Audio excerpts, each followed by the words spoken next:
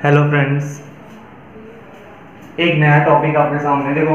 जो इस वाली वीडियो में जो हो रहा है ना, वो है शुद्ध निर्यात फलन के ऊपर। ठीक है, शुद्ध निर्यात फलन बीए बीकॉम मैक्रो इकोनॉमिक्स यानी समष्टि अर्थशास्त्र में सबसे ज्यादा पूछे जाने वाला क्वेश्चन है। डन। आप पिछले कई साल के पेपर उठा के देख लो, ये क्वेश्चन जब भी आता है तो तकरीबन नहीं भी तो 10 नंबर से ऊपर का ही रहता है, ज्यादातर देखा गया है। ठीक है, 10 का, ठीक है, 15 14 15 नंबर का, 12 नंबर का, 11 नंबर का, इस टाइप में ये क्वेश्चन आ जाता है। थोड़ा बड़े लेवल पे क्वेश्चन आता है तो प्लीज इसे तो जरूर पढ़ना।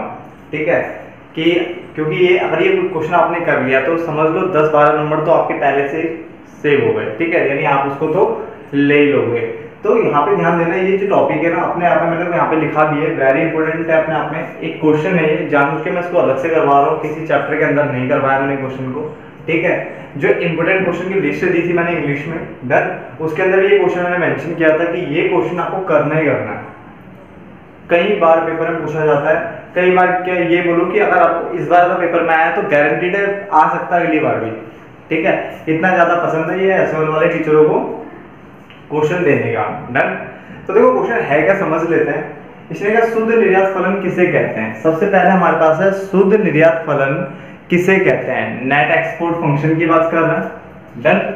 उसके अलावा बोला है इसका सकल घरेलू उत्पाद, सकल मतलब ग्रॉस यानी जी, घरेलू मतलब डोमेस्टिक, उत्पाद मतलब पी, जीडीपी की बात कर रहा है। तो सकल घरेलू उत्पाद से विलोम संबंध, विलोम संबंध होने का कारण बताइए। यानी पहला क्वेश्चन क्या है, शुद्ध निर्यात फलन किसे कहते हैं, इसका जीडीपी के साथ विलोम संबंध होता है, इसके कारण बताओ कि विलोम संबंध होता क्यों है। डन। और तीसरा ये कह रहा है कि संक्षेप में ये भी बताओ कि शुद्ध निर्यात फलन में खिसकाव के कारण क्या होते हैं। शुद्ध निर्यात फलन में खिसकाव के कारण क्या होते हैं। डन।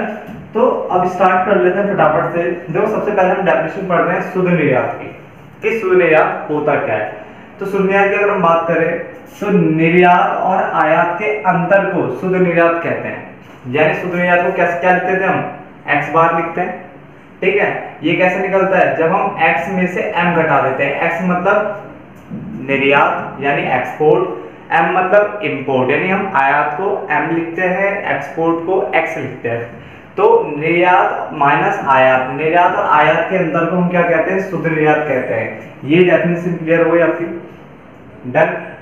आगे बढ़ते हैं, शुद्ध निर्यात फलन क्या होता है। अब तो शुद्ध निर्यात फलन क्या बताता है, शुद्ध निर्यात फलन शुद्ध निर्यात यानी जो आयात और निर्यात और आयात के अंदर है को बताते हैं शुद्ध निर्यात, और वास्तविक जीडीपी यानी वास्तविक सकल घरेलू उत्पाद के फलनात्मक संबंध को बताता है।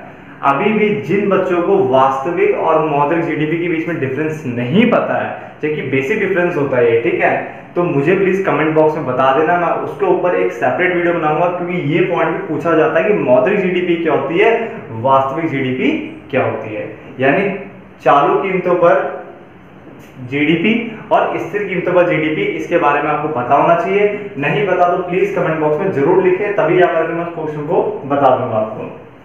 तो शुद्ध निर्यात फलन क्या होता है, शुद्ध निर्यात फलन शुद्ध निर्यात यानी जो आपने भी डेफिनेशन पढ़ी है और वास्तविक जीडीपी के फलनात्मक संबंध को बताता है। ठीक है, यानी फंडामेंटल रिलेशनशिप को बताता है। डन। यहां तो कोई दिक्कत। तो पहली डेफिनेशन भी कि निर्यात और आयात के अंतर को शुद्ध निर्यात कहते हैं, निर्यात और आयात के अंतर को शुद्ध निर्यात कहते हैं। और दूसरी डेफिनेशन हुई कि जो शुद्ध निर्यात फलन है वो शुद्ध निर्यात और वास्तविक जीडीपी के फलनात्मक संबंध को बताता है। यहां तक तो कोई दिक्कत नहीं। ठीक है, आगे देखते हैं। इसने बोला शुद्ध निर्यात फलन में खिसकाव, पहले हम पढ़ रहे हैं शुद्ध निर्यात फलन में खिसकाव।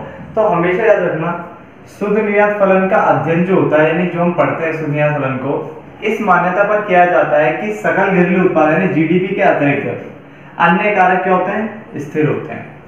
ठीक है, शुद्ध निर्यात फलन का अध्ययन इस मान्यता पर किया जाता है कि जीडीपी के अतिरिक्त यानी सकल घरेलू उत्पाद के अतिरिक्त जो और जो कारक होंगे वो सभी स्थिर होते हैं। डन।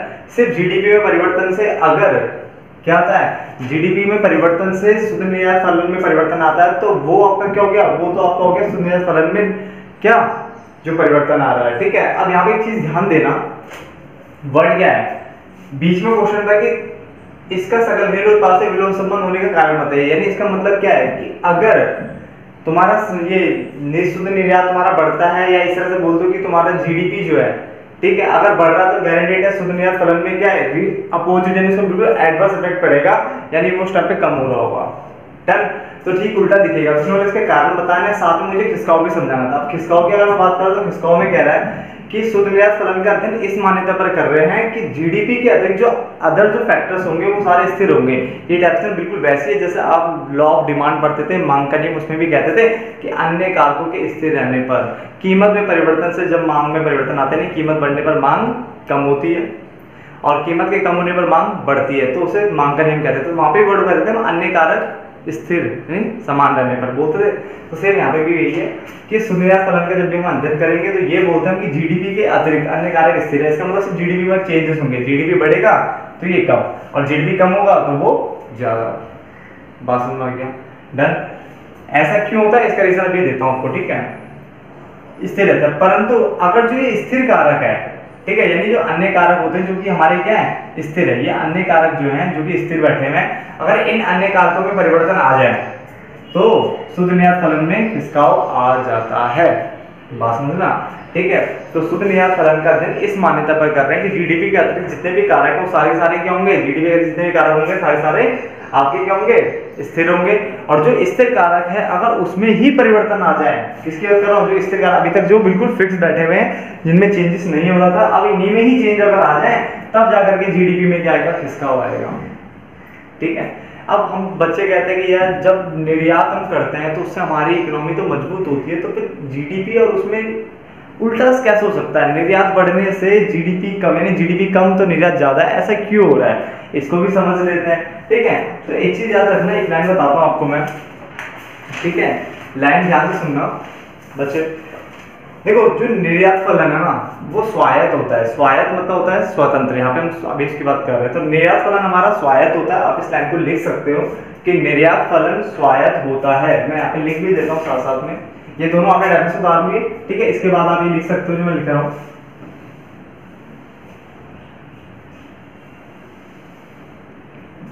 इन दोनों डेफिनेशन के बाद आप ये लिख सकते हो चाहे तो कि निर्यात फलन स्वायत्त यानी स्वतंत्र होता है। बट निर्यात फलन क्या होता है, स्वतंत्र होता है। और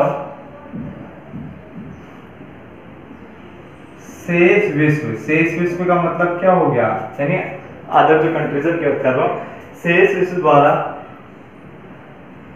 निर्यात होता है, यानी शेष विश्व का आप निर्यात देख रहे हो, तो इसका मतलब आपके लिए अपोजिट हो गया, बात समझना, ठीक है। शेष विश्व था आयात जीडीपी का धनात्मक फलन है। बात समझना, ऐसा क्यों हुआ, देखो जान देना, यहाँ पे लिखा शेष विश्व द्वारा निर्यात होता है, यानी अदर कंट्रीज के निर्यात की बात कर रहे हैं। तो अगर अदर कंट्री का निर्यात बढ़ेगा तो इसका मतलब हमारा आयात बढ़ेगा, और हमारा आयात बढ़ेगा तो जीडीपी डाउन तो होनी है। बात समझ में आ गई ना, ठीक है। तो ये लाइन को हमेशा याद रखना कि ये इस बेस पे पढ़ा जा रहा है सारा, कि शेष विश्व द्वारा निर्यात तो हम कर रहे आयात। तो इसका मतलब ये हुआ कि अगर निर्यात अगर बढ़ा इनका तो हमारा आयात बढ़ेगा, जिससे हमारी जीडीपी कम होती है। याद रखना, हमारे लिए एक्सपोर्ट किसी भी कंट्री के लिए अच्छा होता है, इंपोर्ट अच्छा नहीं होता है। इंपोर्ट जब भी हम करते हैं, आयात करते हैं, तो वो हमें डिपेंड कर देता है, यानी हमें एक तरह से क्या बोलते हैं, मजबूर कर देता है कि हम दूसरी कंट्री के ऊपर डिपेंड हो जाए। बात समझ आ गया। तो अभी तक हमने सिर्फ शुद्ध निर्यात की डेफिनेशन पढ़ी, शुद्ध निर्यात फलन की डेफिनेशन पढ़ी, और ये पढ़ा कि शुद्ध निर्यात फलन का जो अध्ययन होता है वो इस मान्यता पर करते हैं कि जीडीपी के अतिरिक्त अन्य कारक स्थिर होंगे, मगर अगर अन्य कारकों में ही परिवर्तन आ जाए तो जीडीपी में क्या आ जाएगा, वो सॉरी शुद्ध निर्यात फलन में क्या आ जाएगा, खिसकाव आ जाएगा। देन अब यह कारक निम्नलिखित है। पहला कौन सा, विदेशी वास्तविक सकल घरेलू आय, विदेशी वास्तविक सकल घरेलू आय। नंबर 2 सापेक्षिक अंतरराष्ट्रीय कीमत स्तर, और तीसरा विनिमय दर। ये तीनों पॉइंट मैं आपको डीपली बताने वाला हूँ, टेंशन मत लो, ये बताऊंगा। डन। तो आपको इसका सेकंड का आंसर मिल चुका है विलोम संबंध का। विलोम संबंध मतलब क्या है, जीडीपी जब आपका बढ़ेगा तो शून्यता फलन आपका कम होगा, यानी आप उसको इसमें भी पढ़ सकते हो, शून्यता फलन के बढ़ने पर जीडीपी कम और शून्यता फलन के कम होने पर जीडीपी ज्यादा। नहीं विलोम संबंध हो रहा तो वो इसी लाइन के कारण हो रहा है। डन, यहाँ तो हो गया। अब हम इन 3 पॉइंट्स को पढ़ लेते हैं फटाफट से, उसके बाद हम डायग्राम ही बनाएंगे इसके। तो स्टार्ट करते हैं। तो पहला पॉइंट देखो क्या था, विदेशी वास्तविक सकल घरेलू आय। तो विदेशी वास्तविक सकल घरेलू आय में वृद्धि से, अगर विदेशी वास्तविक सकल घरेलू आय कह लो या उत्पाद कह लो, एक ही बात होती है, यानी सकल घरेलू उत्पाद, जीडीपी बोल दो या क्या बोल दो से, सकल घरेलू आय बोल दो, एक ही बात होती है। रखना सकल घरेलू उत्पाद बोलो यहाँ पे, सकल घरेलू आय, ठीक है, आपके लेवल, ठीक है, और आप इसे एक ही मान सकते हो। डन। तो उसमें मतलब जब आपका विदेशी वास्तविक सकल घरेलू आय में वृद्धि होगी, यानी ये बढ़ेगा, जब ये बढ़ेगा तो उसने बोला जैसे ये बढ़ेगा तो विदेशों में, ठीक है, विदेशों में यानी बाहर की कंट्रीज में घरेलू वस्तुओं की मांग, घरेलू यानी जो बाउंड्री के अंदर बनती है, उन वस्तुओं की मांग क्या होगी, बढ़ जाती है, ठीक है ना। तो विदेशी वास्तविक सकल घरेलू आय में वृद्धि होने पर, यानी जब आपकी विदेशी वास्तविक सकल घरेलू आय में वृद्धि होती है तो विदेशों में घरेलू वस्तुओं की मांग क्या होती है, बढ़ने लग जाती है। और जब घर के अंदर बनने वाली यानी बाउंड्री, जो किसी देश की बाउंड्री के अंदर जो बनती है गुड्स, अगर उनकी मांग अगर बढ़ती है तो उससे निर्यात क्या होते हैं, आपके बढ़ जाते हैं। बात समझ आ गया, ठीक है, उससे क्या होता है, बढ़ जाते हैं, क्योंकि आपके आय बढ़ रही है तो उससे क्या होगा, फिर वो बाहर से लोग खरीदने के, जब वो खरीदेंगे तो गारंटेड दूसरे देश की होती है, हमारी निर्यात बढ़ना भी शुरू हो जाती है। डन।